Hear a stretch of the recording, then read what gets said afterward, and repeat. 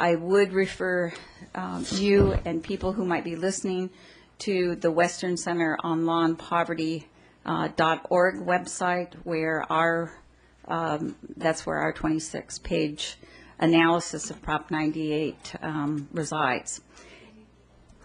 WCLP.org,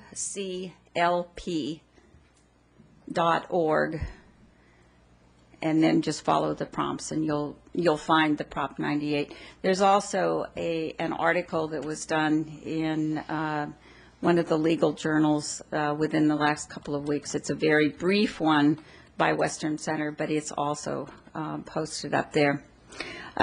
What we found in the analysis is that clearly rent control is prohibited.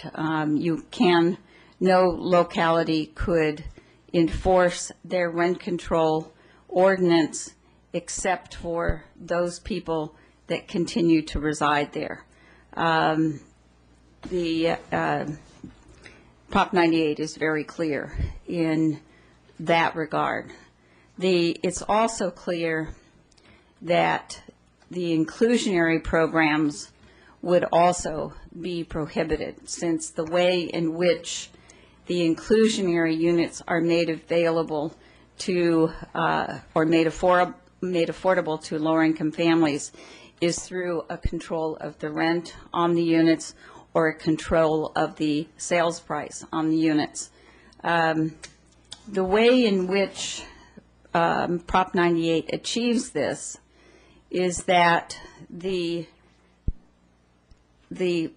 clause that determines what constitutes a taking has been expanded to cover the limitation on what a private owner may be required to either rent or sell their property for.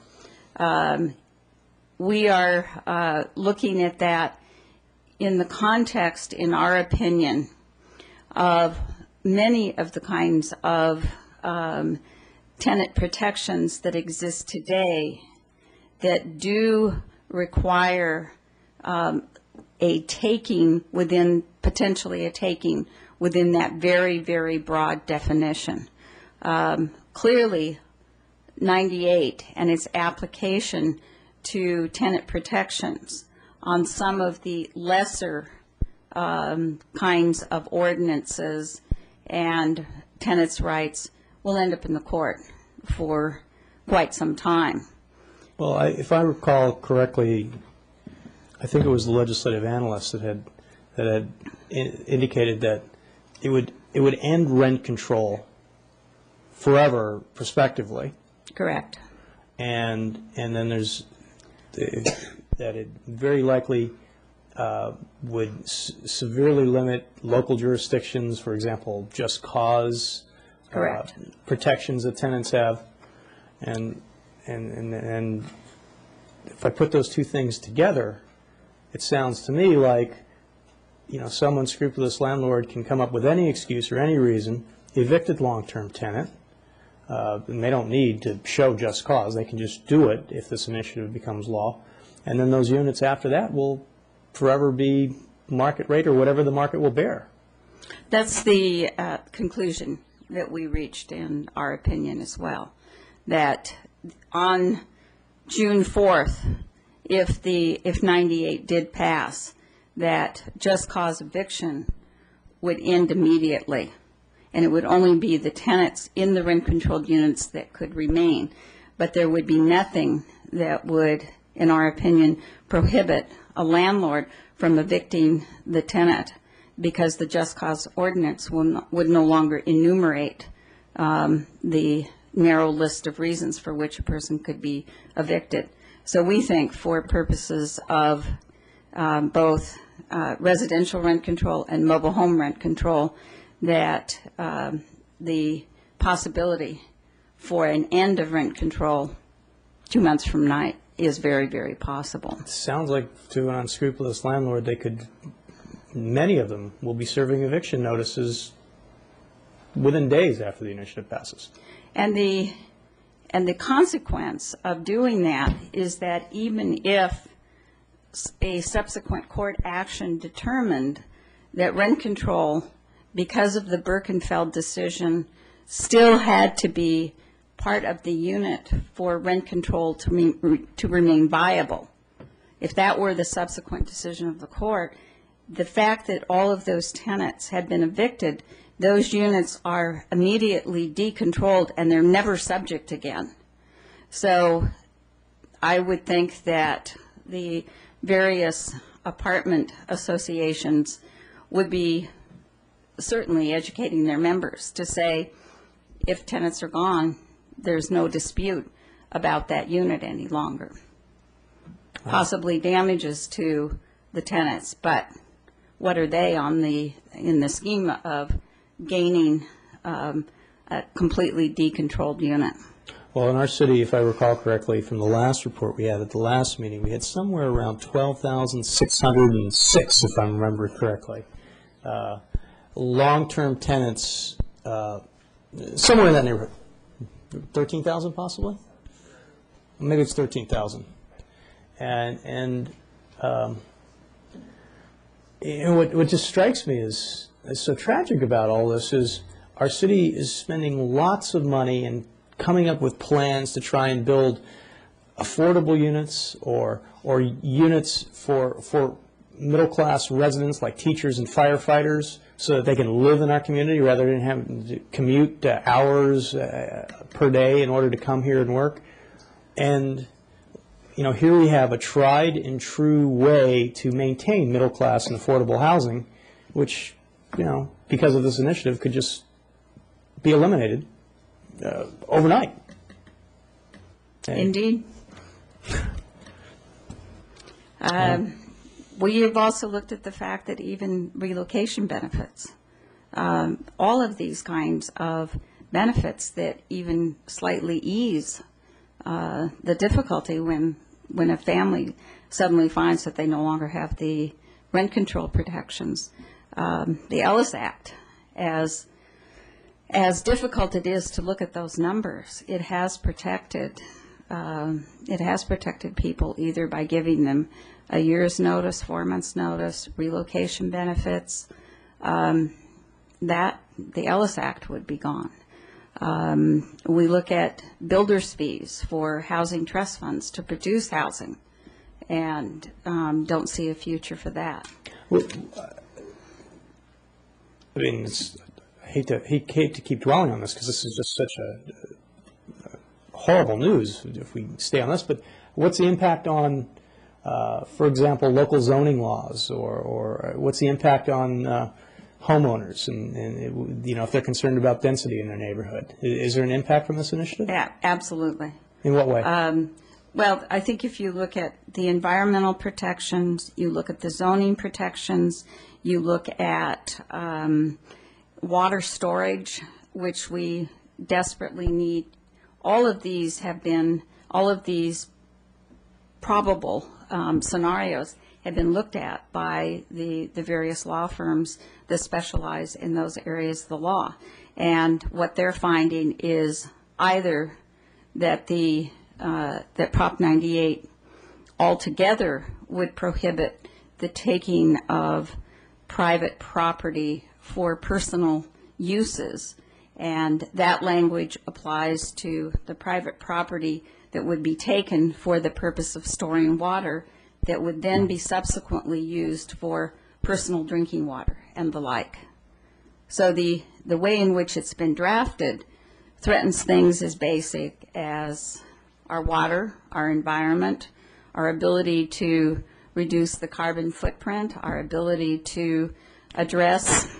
So, do I hear you right? Are you saying that if the state decides to build some extension of the aqueduct or something that supplies water to our city, that this initiative might actually preclude them from grabbing some vacant land in the middle of the Sierras? That is what I'm saying. The water agencies, the major California water agencies and specialists have written their opinion of that language. And while it may have been careless drafting, the words of the words, and we both know that it's going to be up to the courts then, if it passes, to determine whether or not the state still has the ability to do that, because it says it cannot be taken for furtherance of personal use. And there's nothing more personal than drawing a cup of water to drink. Wow.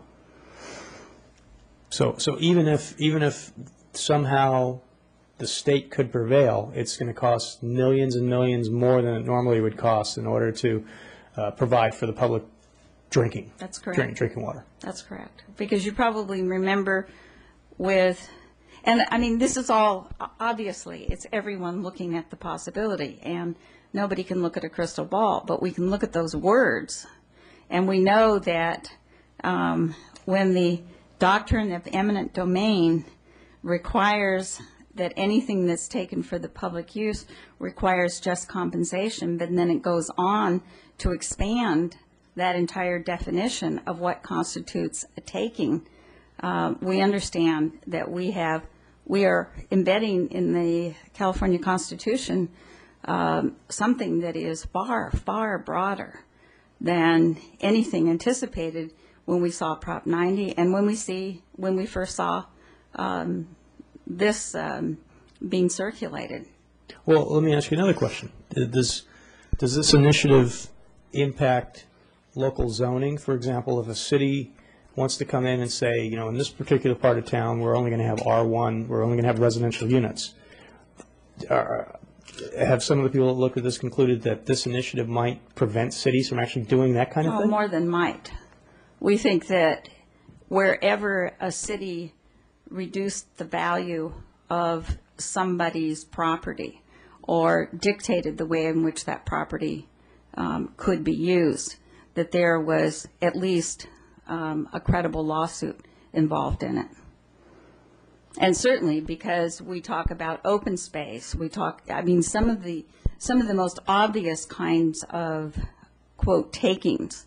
I mean, everybody in Tahoe is going to certainly say it's for the first time we're going to have an opportunity to build the 3-story, et cetera, et cetera. The Coastal Commission.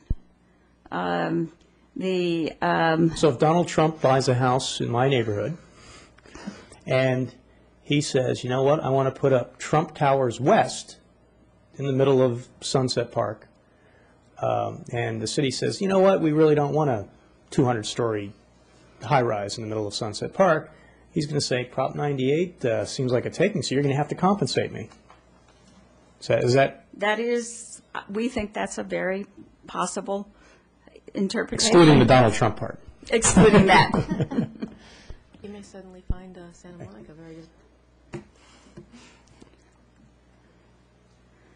If I may just read to you, first the Prop 98 talks about what constitutes a taking, and then it modifies that with a definition of private use, and it describes it as regulation of ownership, occupancy, or use of privately owned real property or associated property rights in order to transfer an economic benefit to one or more private persons at the expense of the property owner.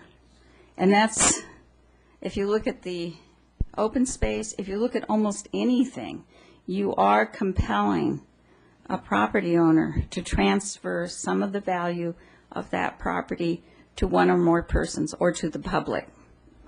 And we think when you take the definition of, the expanded definition of a taking, and then what constitutes private use, which obviously is the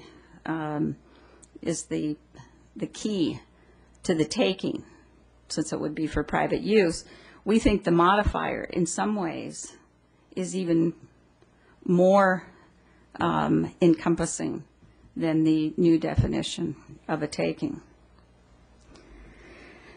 So, well, if I'm hearing correctly, this initiative is going to severely potentially impact renters.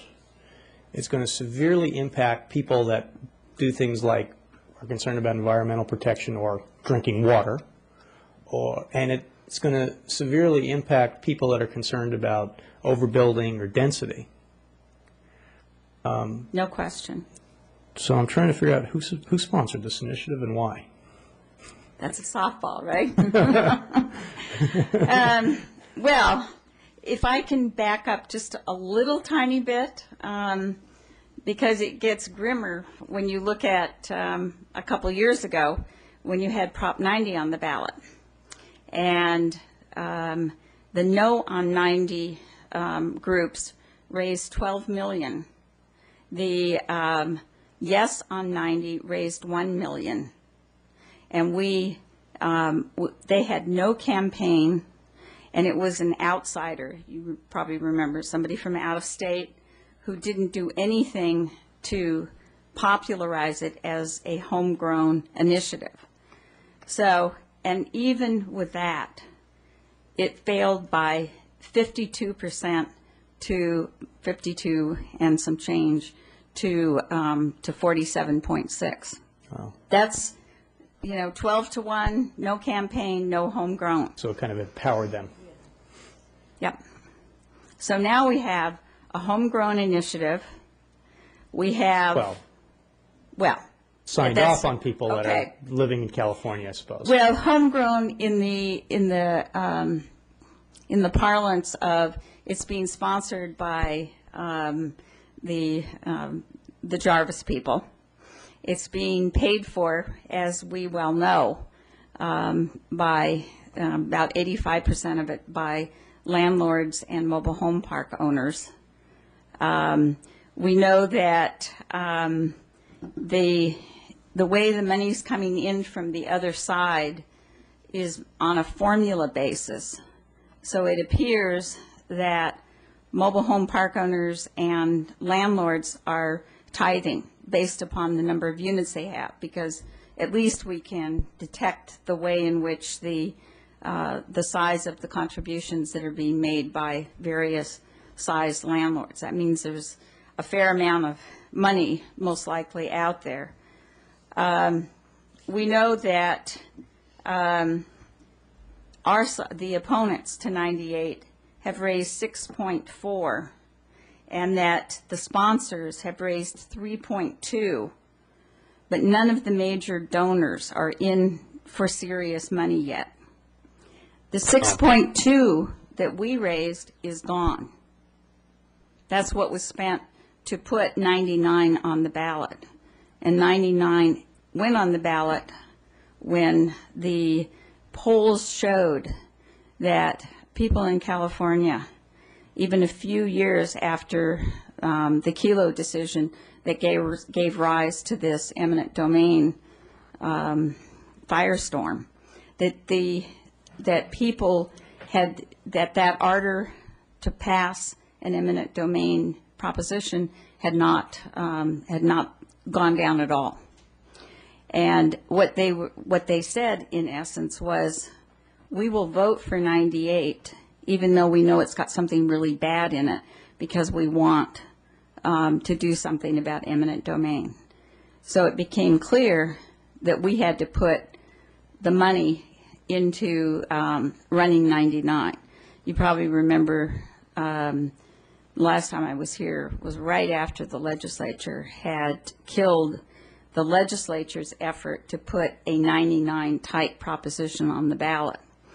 So here we are in September, and it was much, much more expensive than to have to go out and do the signature gathering to place 99 on the ballot.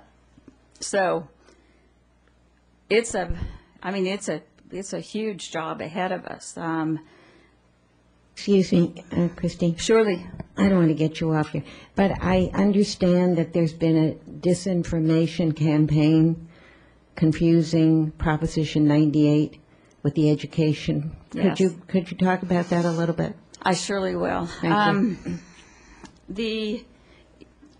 It was probably the end of week before last that it became clear within the education community that that there was this very simple message that they were being instructed to carry in the middle of this budget fight that we're engaged in right now that would take somewhere in the neighborhood of $4 to $6 billion out of the education budget. It's some more good news I have to talk to you about. And so what became their mantra was protect 98, protect 98. And that began spilling over. It's difficult to know whether it arose naturally out of the 98 people, because in the Capitol for all the years, we have always called it the Prop 98 protection. And every year we were talking about whether or not the trigger had to be pulled on Prop 98. Were we going to meet the Prop 98 guarantee? Kids need 98, protect children with Prop 98. And then suddenly you're dealing with that campaign that has been a part of the public conversation for well over a decade. And so that disinformation or that confusion is, what's the good 98 and what's the bad 98? Right. Who should I be protecting? Add to that, or what preceded it, was our extreme disappointment with the Attorney General, because the title and summary we know is generally the only words that a vast proportion of the voters read before they vote on a proposition. And the title and summary, the title, is generally what's read. Maybe you get down a sentence or two into the summary, but Lord knows, even though I love these things, reading that stuff is, watching paint dry. So when there was a number of meetings, first with the legislative analyst, because we were presenting to her the fact that to find in her analysis that there was little cost for cities or counties, we argued, and thankfully there was a lot of response from Santa Monica Rent Board, because we had to gather very quickly the raw numbers of units. We had to factor in the replacement cost if all of those people were suddenly evicted from these units. Of course there's a very significant cost. It starts with homelessness. It starts with what happens to people that were in a unit that they could afford, and it suddenly costs 3 times their Social Security or any of a number of other indices for what constitutes affordability. She didn't buy it. She still found that there was a de minimis cost, and that's what she sent over to Jerry Brown. And having worked for him and having known his awareness of housing, we had hoped that we were going, if you recall, he was the one and only governor that vetoed a rent control preemption bill in the late 70s. And so we hoped, but we hoped for not, because when he wrote the title and summary, or obviously his proposition unit wrote it, the title only dealt with eminent domain, and you drop down to about the 3rd line in the summary before rent control is mentioned, and it has a glancing mention as opposed to a full-on description. It seemed like the only thing you can do is go to court. Went to court, and the judge, of course, provided, as he's supposed to, great deference to the Attorney General in the way in which the summary was drafted. Judge said I would have probably drafted it differently if it were mine, if it were my responsibility, but found for the government. So on that dismal note, it was encouraging to have the PPIC poll come out the middle of last week. They're obviously one of the most respected pollsters in California and are not part of the Capitol environment and are not part of the major campaign consultant firms, and they look at land use and conditions in California on a frequent basis. And they released the poll last Friday morning. And what it found was that 53% of likely voters think that rent control is a good policy. And 39% thought it was not, which explains probably why when the next questions were asked about Prop 98, only 37% of them, of these likely voters of this very large sample, 37% of them said they would vote yes for Prop 98, and 41% said they would vote no. Now, what that leaves us is 22% undecided when we're a month away from the absentee ballots being dropped. So these 4 weeks and the work that all of us are doing on our personal time, of course, is the kind of work that needs to ensure that the trend that we're seeing, because undecideds more frequently break for the no side. But what we're up against is the June election, which is going to have Small turnout. Yep, very, very small turnout. So it's almost like it's the handful of people from each precinct that go that are going to determine all of this that we've been discussing. And we can blame that small turnout on Speaker Nunez and Senator Parada. We could, among others.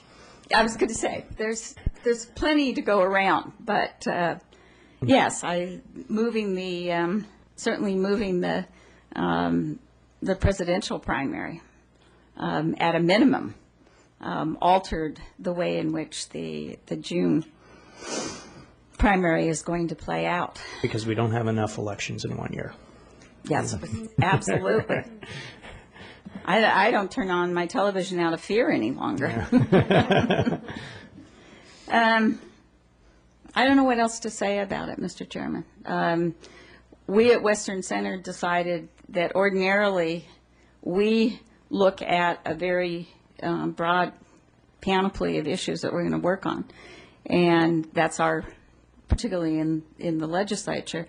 And we decided this year that it was almost folly to spend time on things that might be overturned before we even got them into the second house of the legislature.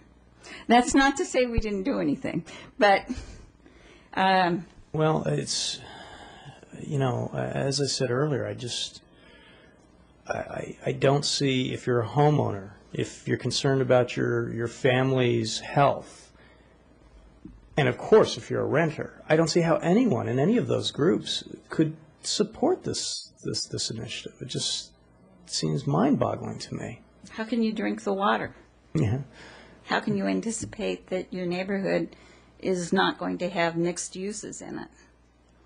The notion that we would be fighting about height limits and setbacks and side yards any longer, which gets everybody up in arms. We wouldn't be talking about any of them anymore because we're taking somebody else's property for the personal enjoyment of the neighbors living around, and that concept seems to go back several thousand years. Because as far as I'm concerned, it's the end of public comity. That's just, can you tell us about Prop 99? What's Prop 99 is extremely straightforward. It does not deal with anything except embedding in the Constitution the protection from taking by eminent domain of owner-occupied housing. It has no other, I mean, it's a few sentences. It amends the Constitution and just says your home is, no government can put their hands on it again. Obviously, you can come to a fair price if that's what you want to do, but. So it requires full and fair compensation to anyone that is. That's right.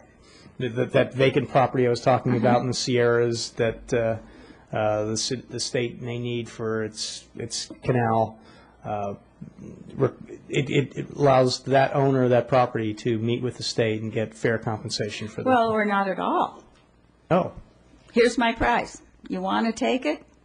Here's what it costs you. Wow.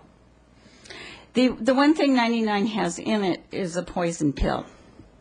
And it says if 99 gets one more vote than 98, it takes precedence. It becomes law. So if somebody is concerned about eminent domain or losing their house or losing their property, they can vote for 99, and they don't have to worry about it having some hidden agenda that's going to impact the renters down the street or zoning or any of those things. That's right. And if they're concerned about it, and if they vote for 99, and if 98 passes, but as long as 99 gets one more vote than 98, 99 will be the law, and 98 will have no effect. That's right. And we'll have a simple, clear, straightforward requirement in the Constitution that says no state agency can take your property. So it sounds to me like 99 would completely eliminate any of the concerns that people were talking about with the Keogh decision. That's right. Which makes this issue even more confusing in terms of why would there even be a difference? If you want eminent domain clarified, cleaned up, vote for 99, and you don't have to worry that there's any secondary and tertiary issues that will flow from it. But 98 seems to be the province of mobile home park owners and landlords and. Well, why didn't the Jarvis Group and the other people supporting 98 just support an initiative like 99 in the first place? Well, initially, when we were working on the constitutional amendment in the legislature, the Jarvis Group was working with us. And we worked together. Let's not say it was an easy process or it was one that was entirely clear, but Jarvis had come on board with putting together the constitutional amendment. What they wanted and what was included in that constitutional amendment was protection of churches. It was it protected small businesses to some extent. It protected ag land, and so it had these. The Farm Bureau, a number of major organizations were involved in the crafting of that. Right within a couple weeks before the vote, it began sliding in the opposite direction as the major players within the Republican Party, their polling, they began gathering around, we don't want anything on the ballot except what was being circulated at that time, which was the Jarvis petition. 98? Mm-hmm.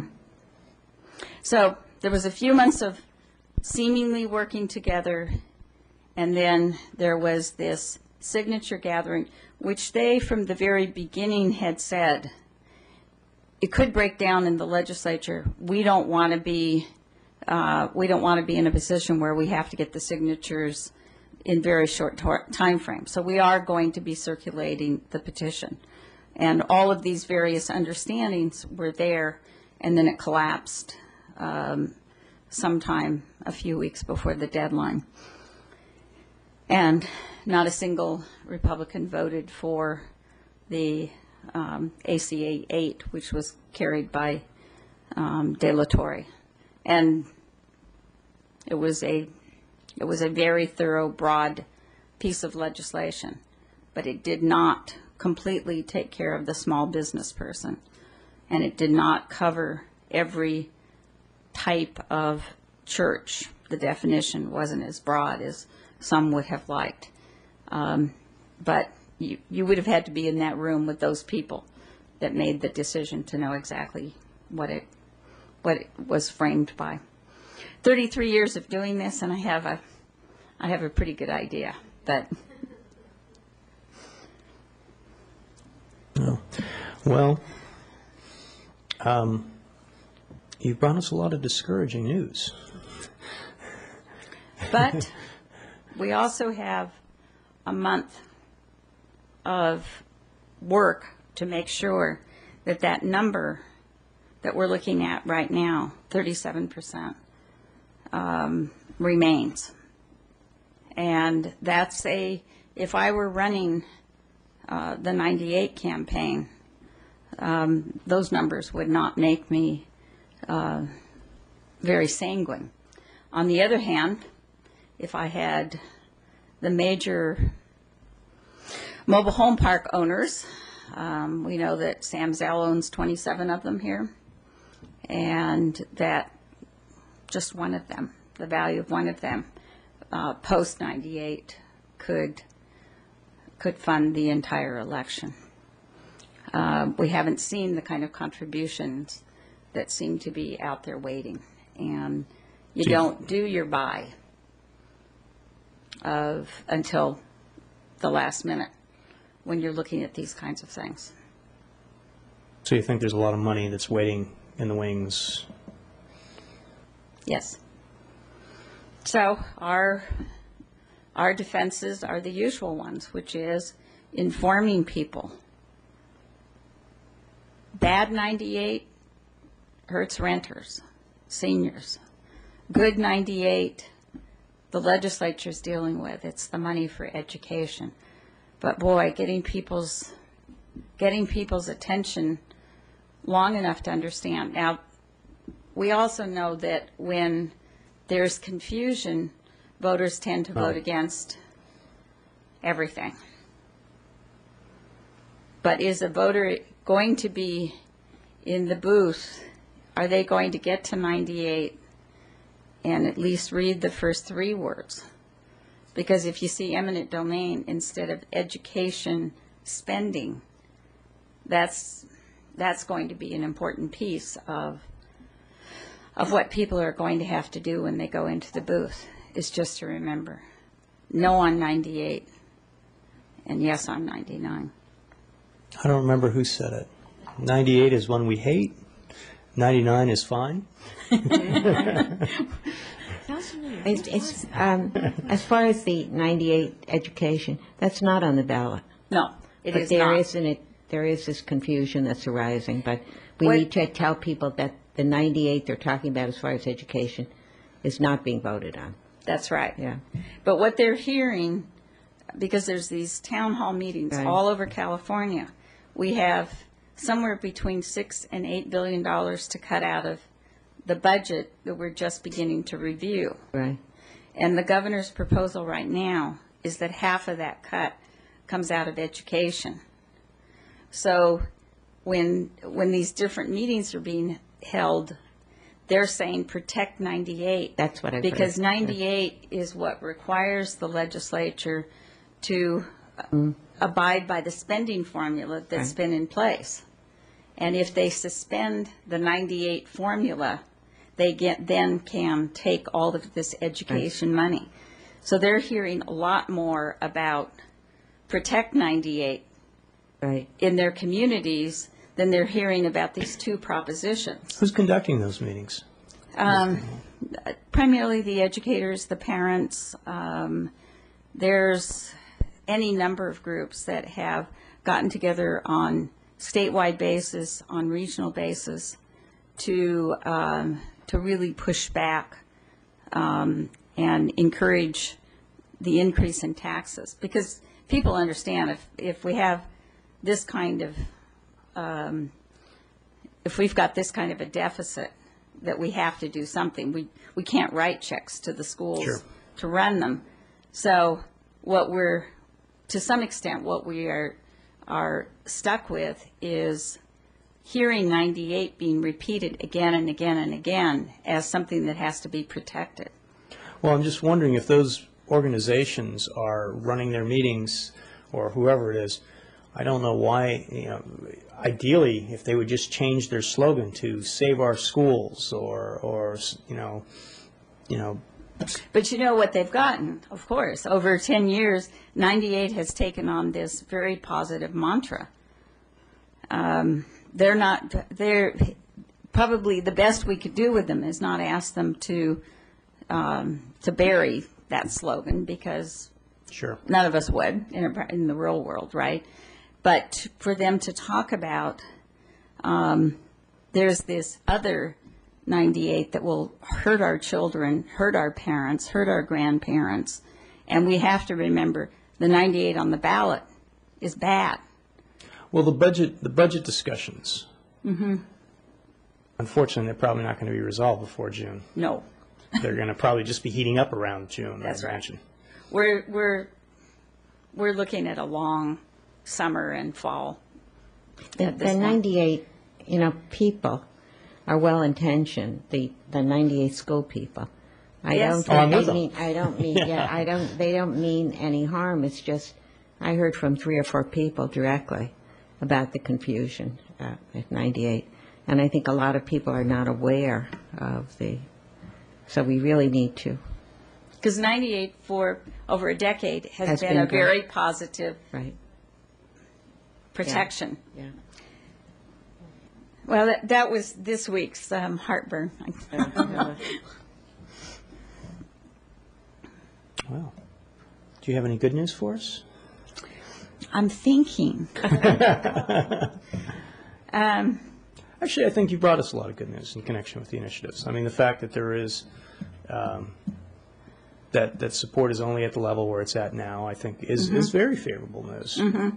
Because, It is. Because people haven't started really thinking about the election yet. They just barely got, are we really over the last election? Yeah. Oh, no, I think the PPIC poll was superb news. And I'm not sure that even a lot of money coming on the yes on 98 side convinces people, when we've got the numbers to show it's being financed exclusively by 2 groups that don't get very high marks. They're, because of what they've done to mobile home parks over the last year and trying to convert them to condominiums, and people that have been forced out or fearful of being forced out, and the fact that housing right now is such a tough issue. Everybody in a position of knowing or personally experiencing a foreclosure and having a greater appreciation that protecting your home is so important. I mean, we've got quite a few rich symbols right now that homeowners and renters can coalesce around. Mm-hmm. So I think you can't buy things, I don't think, even with a lot of money, when your message is don't vote for 99, because all it does is protect your home. It needs right. to do all these other things. I think that's a very tough sell, particularly when, we now have the California Chamber of Commerce opposing 98. Oh. I mean, when you start to see some of these groups, the agricultural groups that you always think of as very conservative in positions they take, well, they need water. Sure. So they've got a dog in this fight for the first time. So